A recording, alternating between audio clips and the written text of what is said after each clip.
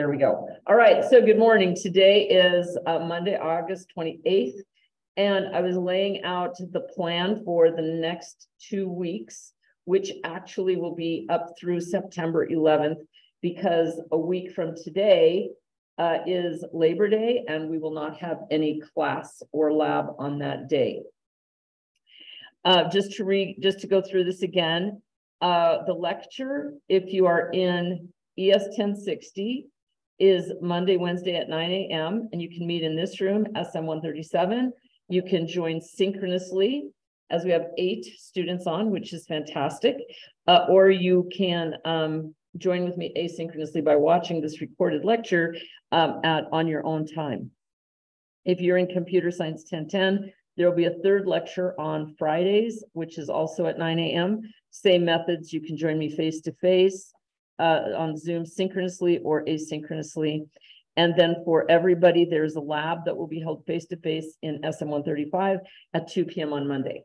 So for the next 2 weeks until September 11th, we will be, are you good? No? Okay, sorry. Yeah, give it. If you want, just come in here and just listen, and then we'll do computers later. I mean, then we can figure the rest of it out. All right. So first of all, just to make sure, I see my participants. Would you guys give me a thumbs up if you can hear me? If I get 1 thumbs up, there's a thumbs up from Elisa. Thank you. Garrett says he can hear me. Rurik says he can hear me. So we are good. All right. So I'm assuming everybody else can. So I'll go ahead and close that one down. All right.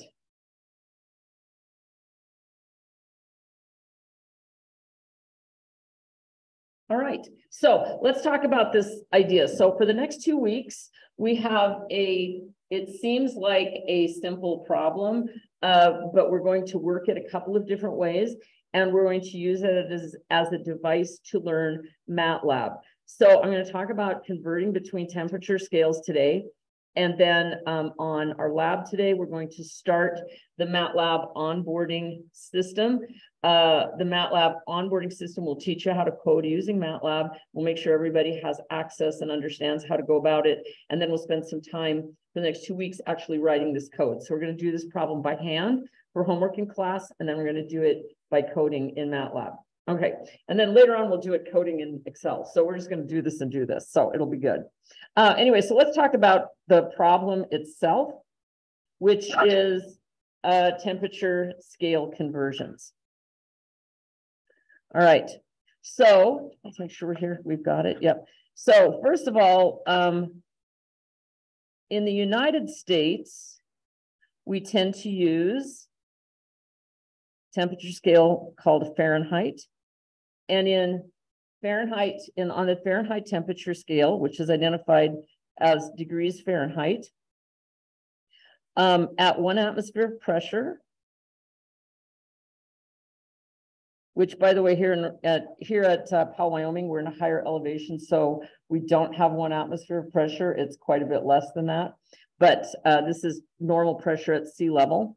32 degrees Fahrenheit is the freezing point of water, and 212 degrees Fahrenheit is the boiling point of water. Okay, so in other words, the span between freezing and boiling at 100 at an atmosphere of pressure is, the delta is 180 degrees Fahrenheit. All right, now the temperature scale that most of the rest of the world uses is called the Celsius scale, or it is sometimes referred to as centigrade. And centigrade it uses the freezing point of water and the boiling point of water, except that the the freezing point of water is 0 degrees, and 100 degrees centigrade is the boiling point of water at 1 atmosphere of pressure. Okay, so the span here, of course, instead of being 180 degrees, the delta here is 100 degrees. Okay, now Both of these are based on a real value. In other words, the base of the scale is the behavior of water, and yet the freezing point of water at 1 atmosphere and the boiling point of water at 1 atmosphere is not a physical it's not a physical constant, in the sense that this is not a cardinal scale. This is called an ordinal scale. So it's just based on something that is constant.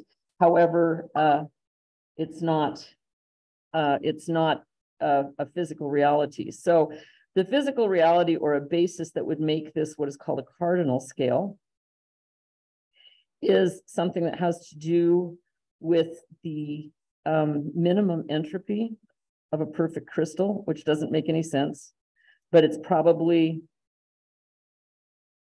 it will make sense when you take thermodynamics, but we'll discuss that later. But the minimum entropy of a crystal of a particular substance occurs at absolute zero. And absolute zero is a temperature below which it appears we cannot go. So as you lower temperatures in the laboratory, if absolute zero is right here, you don't ever really get to absolute zero. As you decrease the temperature, you sort of approach absolute zero. Excuse me, let me get a little bit better view of that. In this manner, it's called asymptotically. So you can get closer and closer to it, but you can never really get below absolute zero. So for physical reasons, absolute zero is a physical reality. And to measure that, we use typically a scale called Kelvin, which 0 kelvins is equal to absolute zero. Okay, now the other thing about Kelvin is you do not use the degree symbol. So in other words, Fahrenheit, oops, see if we can get everything here. Fahrenheit uses a degree symbol, Celsius centigrade uses a degree symbol, but Kelvin is just a capital K. The size of a Kelvin degree is the same as a Celsius degree, okay? But absolute zero, and I'm going to draw this out in a more organized way for you in just a moment, so you can see this, but absolute zero, 0 degrees Kelvin, equals right at negative 273 degrees Celsius. Okay, now, if you look this up on your, okay, good, everybody's hearing me. If you were to look this up on an actual temperature scale, which I'm just going to do right here. If you said 0 Kelvin to degrees centigrade or Celsius, Google will tell me that the actual value is negative 273.15 degrees. Okay, but for government work, 273 works. When you do this by hand, you can use 270. Just let me know which one you use. If you use 273 or if you use 273.15. When we program it, we'll use 0.15 because we don't have to keep doing the calculation over and over again. All right. Now, so a Kelvin scale relates back to a Celsius scale. And what about Fahrenheit? Well, there is another scale, which is called the Rankine scale. And I never remember if that's spelled with an E or not. So let me look at this, which the size of a degree Rankine corresponds to the size of a degree Fahrenheit. Rankine, yeah, Rankine to Fahrenheit. It is with an E. Okay. So Rankine, 0 degrees Rankine equals absolute zero. And the size is the size of a degree Fahrenheit. I'll put this back up on the schedule on this thing in just a moment. And absolute zero equals 0 degrees Rankine, which also equals negative 458.67 degrees Fahrenheit. So I'm going to bring this over just a second. There we go. All right, so here's my numbers. Okay, so we have 4 temperature scales. We have Rankine and Kelvin, which start at the same place. And then we have Fahrenheit and Celsius, which do not start at the same place and yet have the same size degrees as one or the other of these two scales. So how do we convert?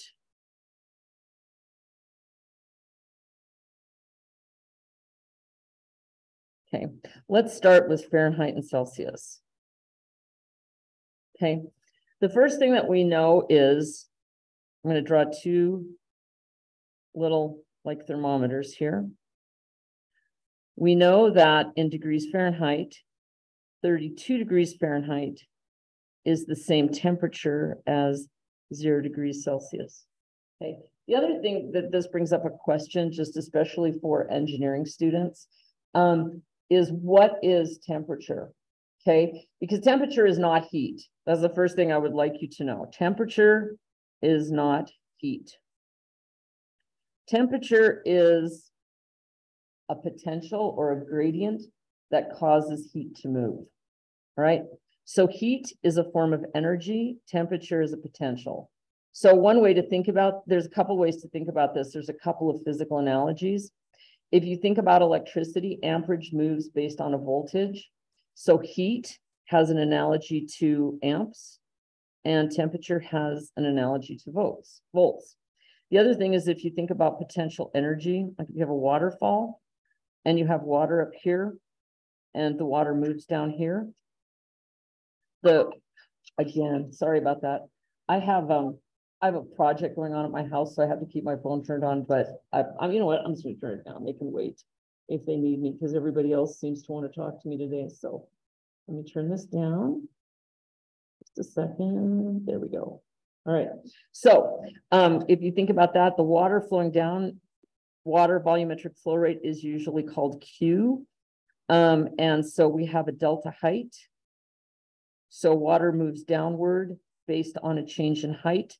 And so similarly, temperature has an analogy to the change in height, and heat has an analogy to flow rate, water flow.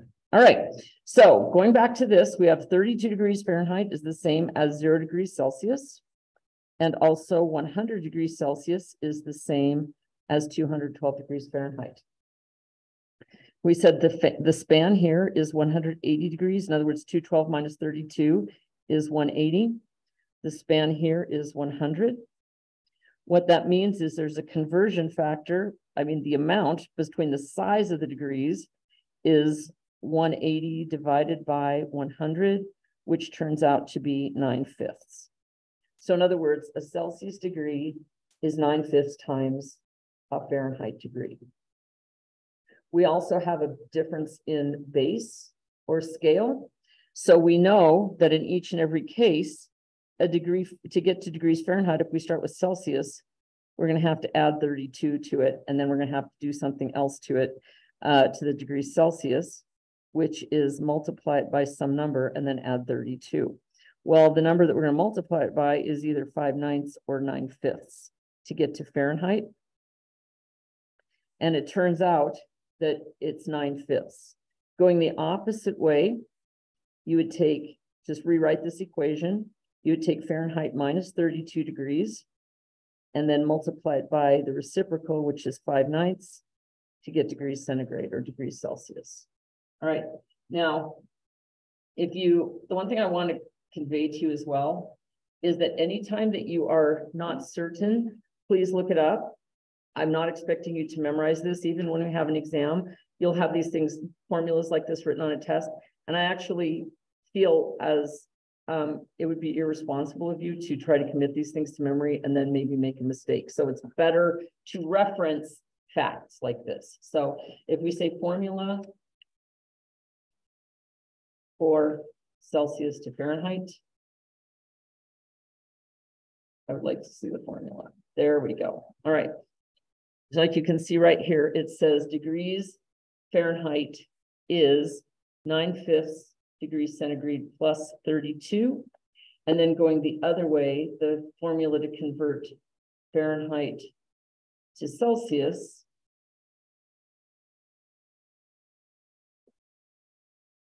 is 5/9 times the quantity F times 32. So just getting back to our work here, I just want to point something out in an order of operations way. When you're going from Fahrenheit to Celsius, you do the subtraction first, then multiply that difference by 5/9. But when you're going the other way, the 9/5 gets multiplied by Celsius first, and then 32. All right. So now that we know this is sort of the basis of the formulas, what happens here if we convert Celsius to Kelvin? All right. Well, we know on the Kelvin scale that 0 degrees Kelvin, as we just looked this up last time, and we know that 0 degrees Kelvin is negative 273. So this would be 0. And this would be negative 273, which means if we were to add that, this would be 273, and this would be 373. All right. So basically, our third conversion formula would be that Kelvin is equal to degrees Celsius plus 273. And actually, like we said, that is 273.15. Okay, now what about Rankine? All right, we know from our fact that Rankine is absolute zero is negative 458.67 degrees Fahrenheit, which means 0 Rankine is going to be equal to negative 4. I'm just going to call it negative 459, just so I don't have to keep writing the decimal over and over again. Okay. So what does that mean this is? Well, it's going to be Fahrenheit. Rankine then is equal to degrees Fahrenheit plus 459. Okay. And so degrees Rankine here would be 459 plus 32.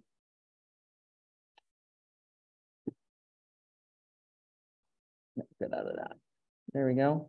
459 plus 32. 459 plus 32 is 491. And here, degrees Rankine is degrees Fahrenheit plus 459. So that would be clear 459 plus 212. No. 459 plus 212 equals 671. All right. So here are our 4 conversion formulas. Now, over the course of the next couple of weeks, the first thing I'm going to do is just give you some problems to convert between these. And then the next thing we're going to do is learn how to use MATLAB, and then we will program this into MATLAB. There's a point I want to make here. For this particular assignment, you may not use AI. Okay, no Chat GPT, no Google Bard, no nothing. Okay, and that will be part of the assignment. In the future, we'll incorporate some AI into our programming, but at this point, we're not going to do that. Okay. So right now, do you guys have any questions for me? All right. So there's a couple of different things. I'm going to go ahead and do a couple of temperature conversion problems for you and just show you how this works. And then I will assign you a list of programs or a list of problems. So there's a couple of points about this. One of them is, even though the math would work, degrees Kelvin and degrees Rankine have to be greater than or equal to 0. Any number that you put into any formula that make the Kelvin or Rankine less than 0 has to return a not valid data point. Okay, so in other words, if you do a problem and you get an answer and it turns out that the Kelvin or Rankine is less than 0, it's not a valid problem, even though the math will give you an answer because it's just a linear equation, right? If you look at all of these are all y is equal to mx plus b, aren't they? So, but don't let that fool you. We have this condition, all right? So if something returns a value of that, what does that mean for Celsius? It also means that degrees Celsius has to be greater than or equal to negative 273. And it means that degrees Fahrenheit has to be greater than or equal to 459. And that's just called a condition. Okay. So in other words, that condition has to be satisfied. So when we're doing these by hand, you just want to check your numbers and make sure that none of those things happen. Okay. And if they do, then the answer is not valid. It is. If it was if we couldn't have less than 459, everything would be boiling all the time, wouldn't it? So very good. Yep. All right. So let's do some conversion problems. Let's start with degrees Fahrenheit to degrees Celsius. And when I write these out, this is also when we do a handwritten homework assignment. This is how I want it to come in. I will post this to our Moodle page as well. Like I said, all the problems that we talked about today, I'll write them out today, but then I'll also post them to our Moodle page. The other piece is you will submit this through Moodle, through those homework submission things. I'll have a button for that. And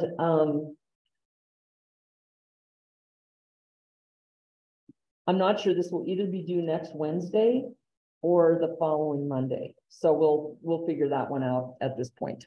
Probably Wednesday, and then we'll keep working on probably Wednesday, and then the following Monday we'll finish up MATLAB, and then we'll be ready to do a little bit of programming at that point. Okay, so let's say we started out with 50 degrees Fahrenheit, and we want to write that in degrees Celsius.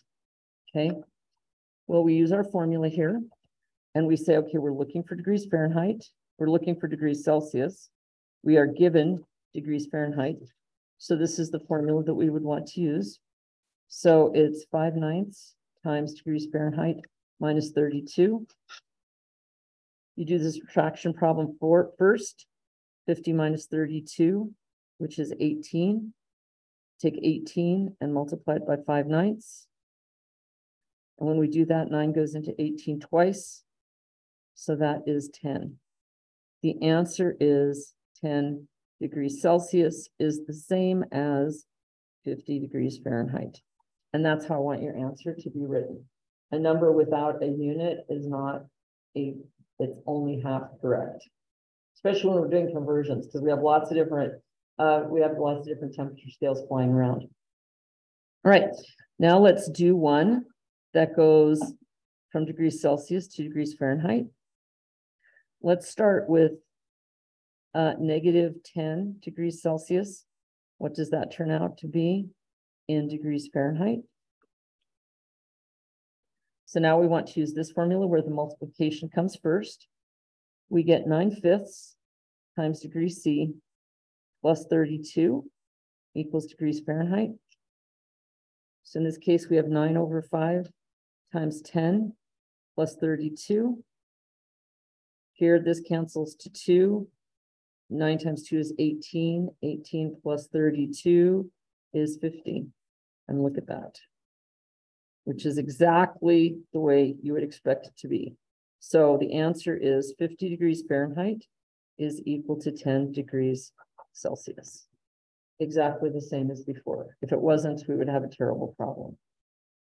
Oh, did I do 10? I did a negative 10, didn't I? There we go. So this is going to be a negative 18. So there we go. Negative 18 plus 32.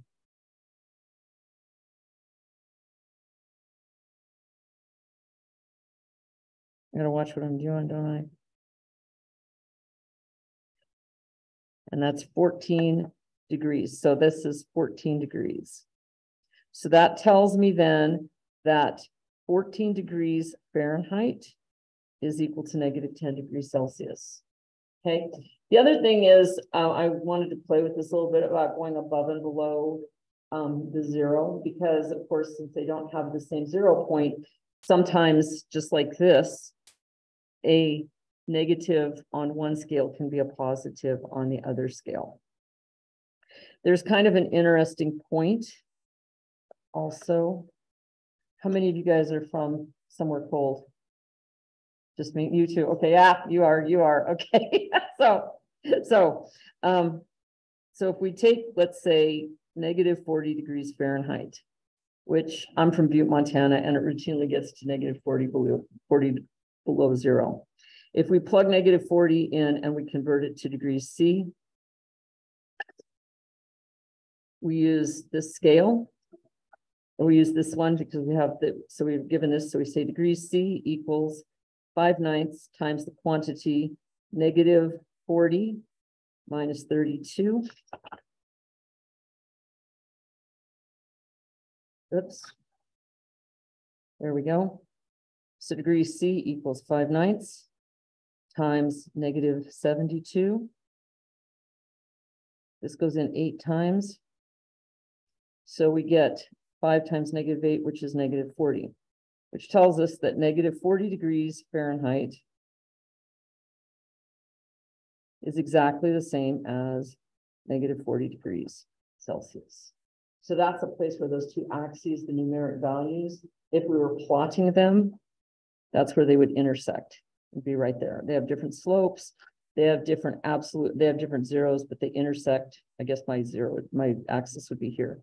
They intersect at negative 40. Okay. Or as I like to say, if it's negative 40, it's just really cold. It doesn't matter what temperature scale you're using. So there we go. All right, now let's do a couple where we convert. Let's just do a couple from, let's start with Fahrenheit to Rankine. Okay. If we have, let's just do this, negative 40 Fahrenheit is how many degrees Rankine?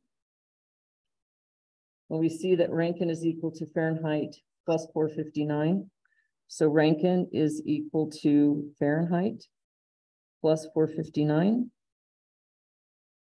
So Rankine is at this point 419 degrees. So that means that 419 degrees Rankine is the same temperature as negative 40 degrees Fahrenheit. Okay. And then let's do one from, I did Fahrenheit to Rankine. This time let's go Kelvin to Celsius. And let's say, what if I put in here negative 13 degrees Kelvin equals how many Celsius? Tell me before I do any math, what does that look like? Perfect. That is not a valid problem because Kelvin cannot be below 0. Very good. So let's try one that will work. Let's say 13 degree Kelvin. How many degrees centigrade? Okay. Going back to our formula, centigrade plus 273. So that means if I rewrote this, I would get Kelvin minus 273 equals centigrade. So I would take 13 minus 273 equals degrees centigrade. So that means my degree centigrade is going to be a negative 260. So that means negative 13 kelvins is equal to negative 260 degrees centigrade. All right, now it becomes a more complicated problem if, for example, you want to go from centigrade to Rankine, or if you want to go from Fahrenheit to Kelvin. You can still do it, right? Yes, exactly. Perfect. You can do it as a two-step problem, just like you're describing. Do it from one scale to the other, or you can combine formulas and, yeah, make a mess of everything. But let's go ahead and see what we could do with that. I won't do any more problems, but I'll show you what I'm talking about. So like, let's say if you wanted to convert from degrees Fahrenheit to Kelvin. All right. Well, the first thing we know is we have a conversion from Fahrenheit to Celsius. So I could say degrees C equals 5/9 times the quantity degrees Fahrenheit minus 32. And then I further know that Kelvin minus 273 is equal to, I'll write that out. Kelvin minus 273 is equal to degrees centigrade. So since these are equal, I can plug this in right here. And so instead of putting degrees C on the left-hand side, I can say Kelvin minus 273 is equal to 5/9 times degree Fahrenheit minus 32. And I can add 273 to both sides, and I get this. Okay, now I could break this out. I could multiply this through, right?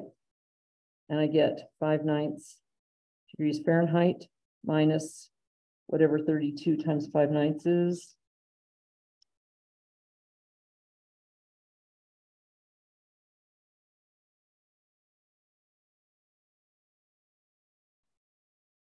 $17.78 plus 273. Okay, in order to keep this in the same number of significant figures, I would really want to call that 18. So if I'm not using decimals,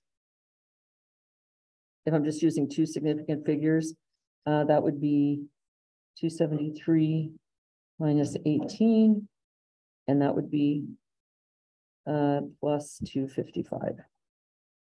Okay, so there's a formula for Fahrenheit to Kelvin. And how about centigrade to Rankine? It would be kind of the same process where we would start with saying we want to get this to Fahrenheit. So we know that degrees Celsius is equal to 5/9. Wait, I'm doing that backward. Fahrenheit 5/9. So we would say degrees Fahrenheit is equal to 9/5 degrees Celsius plus 32. And then we further know that Rankine is degrees Fahrenheit plus 459. So that means that degrees Fahrenheit is Rankine minus 459. So since these two are equal, I can plug in Rankine minus 459 on this side equals 9/5 degrees centigrade plus 32. And since the parentheses is not in the wrong part, in the wrong place, I could just say then Rankine is equal to 9/5 degrees centigrade plus 32 plus 459. And Rankine is equal to 9/5 degrees centigrade plus 491. Okay. So those are sort of the formulas that we'll be using. So what I find most useful, first of all, of course, is to have these formulas, but as a visual cue, if you draw the 4 temperature scales, I think it kind of fits together and you can sort of see how everything works together because you do have some common points on those temperature scales. Okay, do you guys have any questions? All right, so what we're going to do then is, and this will be due next Wednesday, and I will post it to the Moodle page.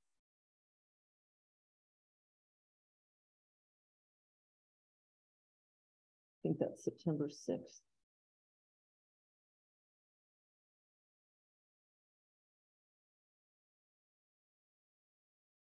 Yes, due Wednesday, September 6th. There will be 10 problems, and we'll start out with, let's say, -70 degrees Fahrenheit equals how many degrees Celsius? We didn't really do too much with this, so let's say -15 degrees Celsius equals how many degrees Fahrenheit? Then we can say 373 Kelvin equals how many degrees Celsius? 167 Rankine equals how many degrees Fahrenheit?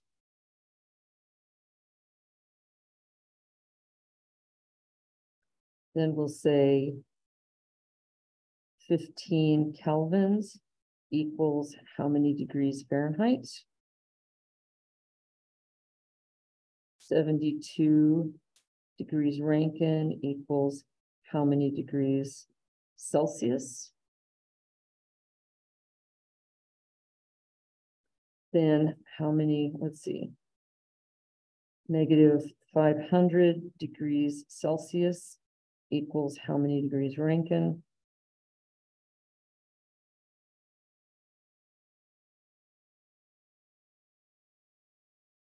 (775 degrees Fahrenheit equals how many kelvins? And then how about 372 Rankine? I have to make a point here, equals how many kelvins? And last but not least, 45 kelvins equals how many degrees Rankine? Okay, so there's going to be your 10 problems. And like I said, I'll post this to the Moodle page as well. Then there'll be a submit button. Pull over here just so we can take a look. Okay, just like here, we had how do you access Excel and how do you access MATLAB, which is due today. So I'll grade that after school tonight. I always like to wait till everybody has them in. But there'll be a submit button like this in, actually, it'll be this week right here because it won't be due till the middle of next week. And then we'll start working on the MATLAB onboarding program. So, of course, the big advantage to MATLAB is instead of doing 10 problems like this, after you program it correctly, you can do all the problems you want. You know, you can just do whatever. So that's the big advantage. And so that's kind of why we're going to build up to this. We're also going to use it just as a tool to get used to this problem, and then to use it to learn MATLAB without having to learn an algorithm and an idea at the same time that we're learning how to program. So, do you guys have any questions for me at this point? No? All right. So what now? Oh, sure. Like this? Okay. And like I said, yes, these will be the problems. And also, just like I'll tell, I had a question in the chat. I'm going to answer in just a moment, but this exact sheet will be posted to Moodle as well. So if you don't get it all written down, it'll be fine. One of the cyber people asked, the delta on the scale, is that the difference between the maximum and the minimum temperature? Delta always just means a difference. And so when I use it here, oops, here and here, that is between, it's the delta between the boiling point of water and the freezing point of water at 1 atmosphere of pressure, okay? Then I talked about it a little bit differently. I don't know if I wrote it down. But another way of writing the delta would be that 1 degree Fahrenheit spans the same amount as 5/9 of a degree Celsius, or conversely, 9/5 degree Fahrenheit is 1 degree Celsius. These are also referred to as deltas. So delta just means anything that represents a difference between 2 points. Okay, good question. Yes, very good. All right. All right, any other questions?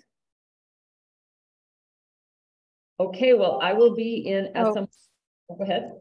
Where did that -2 come from with the 10 with, I think, the Celsius formula? Let's find out. Oh, that's just number 2. That's just number 1 and number 2. Is that what you're asking?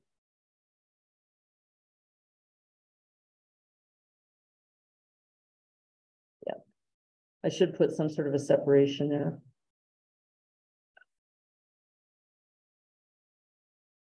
Okay, great. All right, so I will be in SM 135 at 2 o'clock today. We'll get started with MATLAB.